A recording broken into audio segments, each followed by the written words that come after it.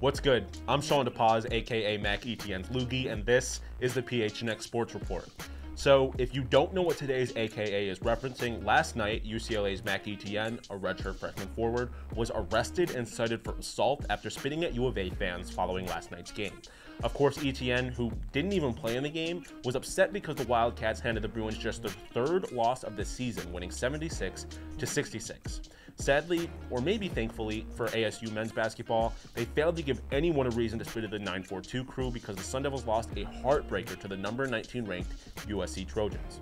Despite leading for most of the second half and a career-high 19-point performance from Jalen Graham, ASU's offense failed to get buckets when it needed to and fell just short of the upset, losing 58-53.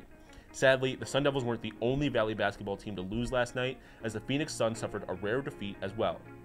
The Suns fell to the Atlanta Hawks 124-115, despite a quiet 32-point performance from D-Book and 24 from Mikal Bridges.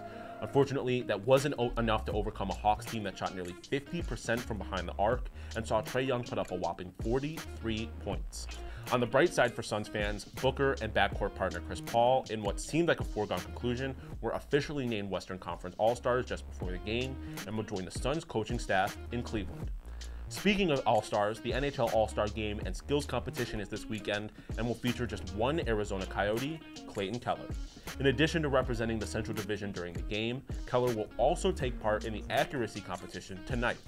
And because they are, well, the best, DraftKings will actually let you bet on Keller to win the accuracy contest, listing him as the long shot with plus 1,000 odds to win. If you think he can pull off the upset over the likes of Leon Draisaitl or Johnny Gaudreau, then make sure to download America's top-rated sportsbook app and place those bets.